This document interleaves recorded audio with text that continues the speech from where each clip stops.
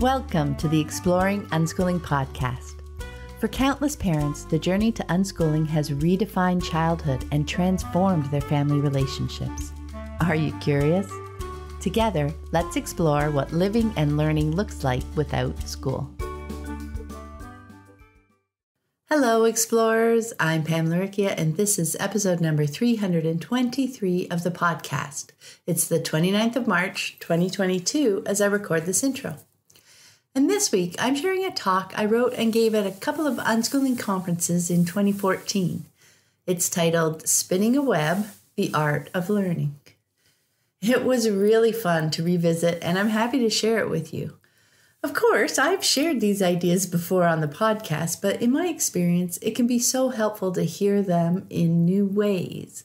Often that helps us make new and deeper connections, maybe sparking a fresh aha moment, or reminding us why we made this choice and inspiring us to come to our day with renewed energy. Or if you're a newer listener, have fun with the ideas. Before we get started, I want to take a moment to thank everyone who has chosen to support the podcast through Patreon. I deeply appreciate all my patrons.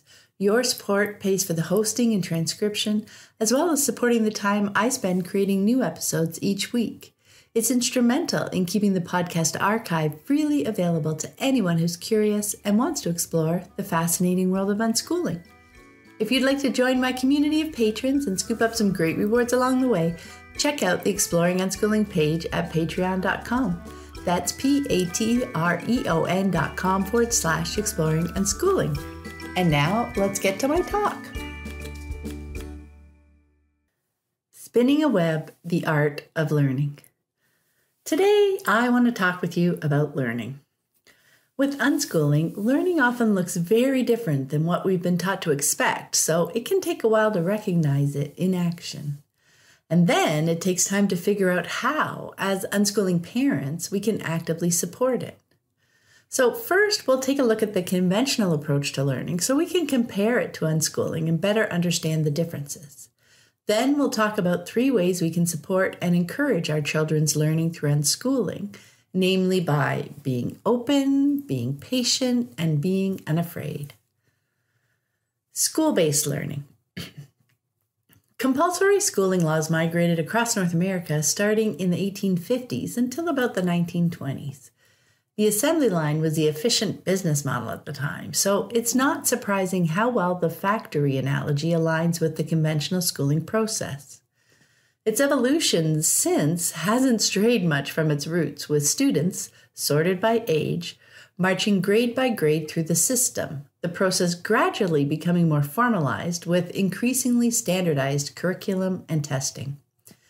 I mean, it seems efficient, right? Yet more and more, we're understanding the real consequences of this path. Many students graduate with a similar mindset. They dislike learning, often intensely. They believe the only way to learn is to be taught. They are so fearful of being wrong, they look to others for direction. They have a hard time thinking creatively. They believe that all actions should be weighed and measured, and that busyness is synonymous with accomplishment. This mindset doesn't serve them very well as adults. Another consequence of learning through curriculum is that it leaves students with the impression that the subjects they cover stand alone. Math doesn't relate to history. English is independent of social studies. Science has little to do with geography. But we know that isn't true. For example, an interest in baseball can lead a person to dive into learning about many topics, such as health as they challenge themselves to sprint the bases as quickly as possible, physics as they try to hit the ball as far as possible, math as they analyze the batting and fielding statistics of their favorite players, history as they learn about the ways the game has changed over the years, geography as they investigate the home countries of professional players, and so on. Unschooling envisions learning as a web of connections where topics weave together like they do in the real world. Want to see it in action? Back in 2006, I made a couple of connection maps as I thought about the many learning connections my children made as they dove into their passions. I loved seeing that even diving deeply into a singular passion allowed them incredible access to so much of the world. Joseph's passion for video games took him places like math and data management, story analysis, languages, reading, writing, and mythology. Lissy's passion for Harry Potter not only led her to a love of reading, it also sparked learning about religions, mythology, story analysis, writing, music, Latin, computer programming, and a fascination with names. I encourage you to create your own connection maps for your children's interests and passions. Put the interest in the middle and write down the different places they've gone and things they've learned all around it, connecting them with lines. I'll put links to my connection maps in the show notes if you're curious to see. The way children learn through unschooling aligns much more closely with how information exists out in the world, connected. Now let's talk about the ways we can support learning in an unschooling environment. Being open. So one way is through being open and receptive to our children's wonder. That means metaphorically and sometimes physically walking beside them as they follow their curiosity. Eleanor Roosevelt said, "I think at a child's birth, if a mother could ask a fairy godmother to endow it with the most useful gift, that gift would be curiosity." Curiosity, asking questions of ourselves and of others, naturally leads to learning. And through being open and responsive to our children's questions, we can actively cultivate their curiosity. And why do I use the word cultivate? Because we're not trying to teach. You can't really teach someone to be curious, yes, or to love learning. Rather, children are born curious. Just watch babies and toddlers in action. We want to cultivate that. In other words, we don't want to dampen their innate curiosity. Think of a day in the life of the average toddler. What do they hear? Nope, don't touch that. No, we don't have time to do that. Nope, stop, you might hurt yourself. Nope, put that down, you might break it. Nope, not now, you'll make a mess. That can definitely wear a child down. But Albert Einstein said, the important thing is to not stop questioning. Curiosity has its own reason for existing. So what if it's not all about the no? How does being open cultivate our children's curiosity? Being open means not presuming where things will go. Kind of the opposite of curriculum, where the next step is not only already defined, but so is the next one and the next. Being marched step down a predetermined path leaves little room for wonder, for exploration, for the joy of an unexpected discovery. Soon, students come to believe that to learn, they must be taught by someone who already knows the path. With unschooling, the idea is that each person is busily constructing their own web of learning connections. Instead of spending our time trying to nudge our children back on a linear path, we delight in the unforeseen places that curiosity leads them. What's around the corner? What if I try this? When they experience over and over the surprising and interesting places that following the connections take them, they learn to trust their instincts, to stay curious. Exploring the world and learning becomes something enjoyable in its own right, something they want to do throughout their lifetime. They also come to learn that even if things don't pan out as hoped, it's not the end of the world. They've learned a little something, gained a bit more experience. They are still curious. What's around the next corner? They aren't waiting to finally be able to stop thinking about things, to stop learning. Curiosity replaces curriculum as the path of learning, and it lasts a lifetime. And bonus, this process is personal.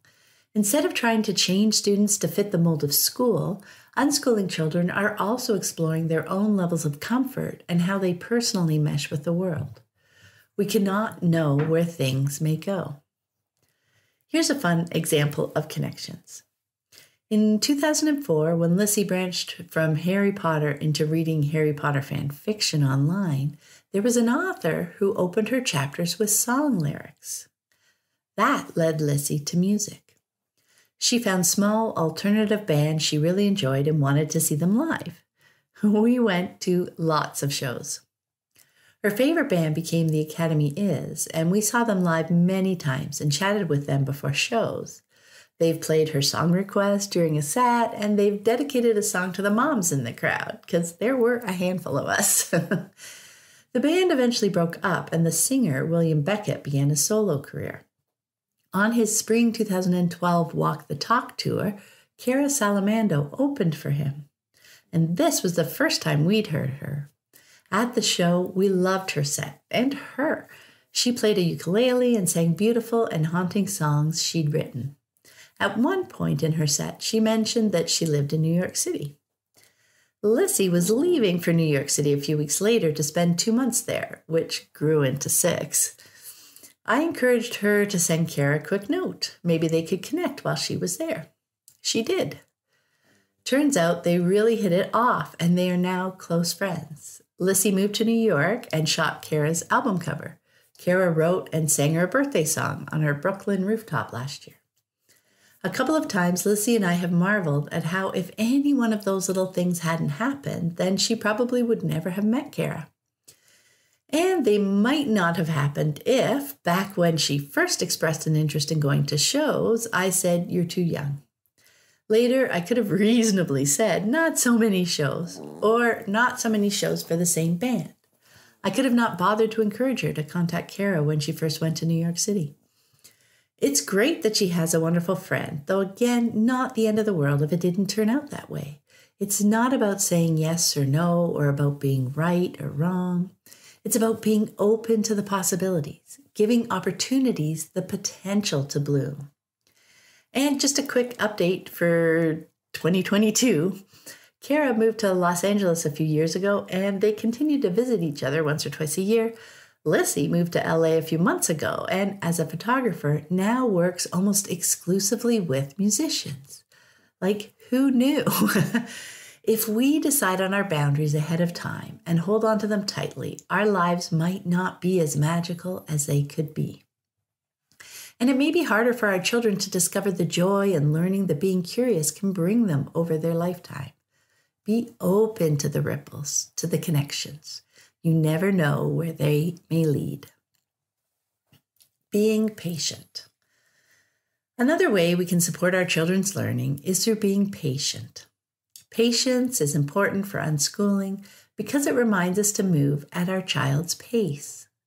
In school, one of the big challenges teachers face is that there is really only one pace at which they can move their class, the one defined by the curriculum they have to cover in the days allotted.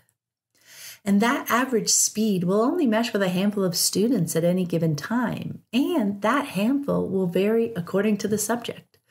So more often than not, from the perspective of the individual student, the pace of the class is either too fast or too slow for their learning. Either way, it can be frustrating. Gary Rudd said, "A smile and patience are two things that can never be over-applied." With unschooling, our children are free to learn at their own pace. Sometimes connections happen quickly, like dominoes falling, one after another after another. Other times, persistence is the name of the game. Either way, the beauty of unschooling is that the only pace that matters is their own. And our pace gives them the time to stay engaged in their activity as long as they like and to sink into the unique flow of their learning. For example, it's about having the patience to let them keep going until they are ready to move on. I have a few memories from our first year of unschooling when I was beginning to feel impatient and chose to do the work to move through it without putting it on my kids. One that jumps to mind quickly is the bobsled ride at the Ontario Science Centre. It was very cool. In front of the bobsled, there was a movie of a ride down an Olympic bobsled track playing, and the bobsled itself tilted and moved along with the movie. One of the many advantages of not going to school is that the Science Center is practically empty in September, so they rode it over and over. The odd time someone came up, they let them ride, and then they got back in. When I realized I was getting frustrated, I started thinking about it. asking myself why. What was so frustrating? Well, I was kind of bored, but obviously they weren't. And the trip was really about them, not me. We were there to enjoy ourselves, and they were definitely enjoying themselves. I realized that we weren't racing the clock. We had no time constraints other than closing time. And asking them to move on in no way meant that they would find the next exhibit as interesting. They were deeply engaged in riding the bobsled, and that meant learning. So I stopped looking at my watch. And instead of stewing in my boredom, I chose to sink myself into their obvious joy. I think maybe I started counting how many times they rode it. This shift of patience to allowing time for the unschooling process to unfold before me with my own children was a great learning moment for me. As Ray Davis has shared, patience is not passive waiting. Patience is active acceptance of the process. That's awesome, isn't it? It's also patience for when your family room looks super messy to you. So often their exploration is more important than a tidy room or a super messy kitchen table. Sometimes a picnic in the backyard or the family room is just a ticket when the kitchen table projects aren't quite finished. Patience is a visible display of respect for and understanding of the child. Support their exploration as much as you can. Give them the space and support to play and learn at their own pace. Patience is a wonderful tool to have in your unschooling toolbox. Being brave. A third way we can support our children's learning is by being brave in the face of judgment, others and our own. That feeling of being judged or that our children are being judged can strike fear deep inside. Yet if we work to move through these fears, we can cultivate our children's creativity and help them develop trust in themselves. Notice how I use the word cultivate again. Children are born creative. They aren't frightened of being wrong. Ken Robinson put it well. Kids aren't frightened of being wrong. Now, I don't mean to say that being wrong is the same thing as being creative. What we do know is if you're not prepared to be wrong, you'll never come up with anything original. And by the time they get to be adults, most kids have lost that capacity. They have become frightened of being wrong. So let's talk about how the fear of judgment leads to lost creativity. This culture of judgment is how I imagine many of us were raised. Answers to questions were either right or wrong. The way we do things is either right or wrong. The way we behave is either right or wrong. We receive good marks and praise for being right, and we're shamed for being wrong. Shame is a powerful tool. It's an effective training tool if training is your goal. Conventional schooling and parenting use it to their advantage. The result? As Ken puts it, most kids have been judged and shamed enough times throughout their childhood that, as an adult, they actively avoid suggesting anything new, anything out of the box in both their work and personal lives. How many of us are now, as adults, trying to unearth our buried creativity? And that's only those of us who have come to realize that there is value in being creative. But what if training isn't your goal? With unschooling, we aren't looking to ingrain a fear of being wrong in our children. We want to cultivate a sense of exploration, a joy in learning and discovering new to them things. Kids ooze creativity. Just watch a toddler play with a new toy or try to reach something they want on the counter. And embedded in that exploration will be times when things go unexpectedly. A much better descriptor most times than wrong. Learning instead of fear. So back to the impact of judgment. The challenge comes when we see our children in action and our first thought is, they're doing it wrong. Our instinct is to show them the right way to do it. But that tends to shine the focus on the often artificial dichotomy of right and wrong. Instead, with unschooling, it helps to try to catch ourselves and give our children the space to figure things out. And by that, I don't mean being uninvolved. I mean, don't direct. Give them the time and space to explore things for themselves without always being given the answer. That's real learning. I remember when I saw Joseph building a tower with the base 10 blocks that I'd bought. I could have said, even nicely, that's not what those blocks are for. They're special math blocks. I could have laid them out on the table and used them as the visual spatial arithmetic aids that they were designed to be. But I caught myself. Just imagine the learning he soaked up as he built his tower about forces and gravity, not to mention gaining familiarity with relational math concepts just by using blocks whose size and scale is explicitly indicated. Still, you might be wondering why it's such a big deal to pay attention to when you step in. And really, the answer is situational, as is so often the case with unschooling. One could argue the child may be interested in knowing how something is conventionally used or done. And yes, that is great information to share with them, but not until they have satisfied their own curiosity and freely followed the questions that came to mind. If we jump in before that, we are more likely to shut down their thinking, their curiosity, and their creativity. In short, their learning. Notice how I said, if we jump in. If they ask for your input or help, by all means do that. If they ask, they're open and ready to move on, so give them a hand. If we do jump in while they are still actively engaged in the puzzle, they will likely feel silly for not yet having thought of our more experienced idea. And they'll likely feel even worse if we tease them or shame them about it. And after that happens enough times, they won't feel capable of figuring things out for themselves. They'll just want to be shown things, to be given the answer. And while there is learning in that, or at least memorizing, there is often little understanding. They won't know why something is that way. They'll just know that it is. Their exploration will dwindle. Their creativity will atrophy. Now, the really interesting thing is how this comes full circle. Creativity back to learning and building connections. In a 1996 interview, Steve Jobs, the creative visionary behind Apple Computer and the mobile computer revolution, shared this insight about creativity. Creativity is just connecting things. When you ask creative people how they did something, they feel a little guilty because they didn't really do it. They just saw something.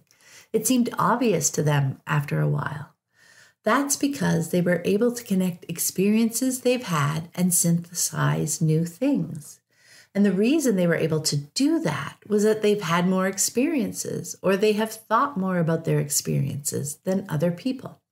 Unfortunately, that's too rare a commodity. Wow. So, creativity is just connecting things. Well, unschoolers are experienced with connecting things. We do it all the time. And he said the reason they were able to do that was that they've had more experiences, or they have thought more about their experiences than other people. Well, let's look at what we've been talking about today. Unschooling children have lots of experiences. Not only do they avoid being secluded inside a classroom for 30 plus hours a week, their parents work to be open to expanding their children's experiences through their interests and passions. We also choose to be patient so our children can move through those experiences at the pace that works best for them. And we are brave, working to not let our fears get in the way of giving our children the time and space to explore things in their own creative ways, and room to think about what they are experiencing and learning, making new connections all the while. And he's right, that's rare. Unschooling is rare. But it's a beautiful and creative lifestyle where living and learning weave together and connect in spectacular ways. I realized I was creating for my children a lifestyle that would persist into adulthood. Weaving it all together. With unschooling, we don't see the huge conventional split between childhood and adulthood. Imagining my children's adult lives, it hit me like a wonderfully clear voice in my head. Don't just imagine the better life you want your children to have when they grow up. Live that life yourself starting today. Unschooling isn't just about my children's lives. It's about all of us. If that's the life you want for your children, then want it for yourself too. Practice what you preach. Show, don't tell. If you want them to grow up and be curious about the world, be curious. If you want them to grow up and love learning new things, be an adult who loves learning. If you want them to grow up to be self-aware and understanding, do the work for yourself too. If you want them to grow up and trust their choices and intuition, trust yourself. For me, this was a huge mind shift that brought me more directly into each moment with my children. It was no longer us and them, parents and children. It was us, together, a family.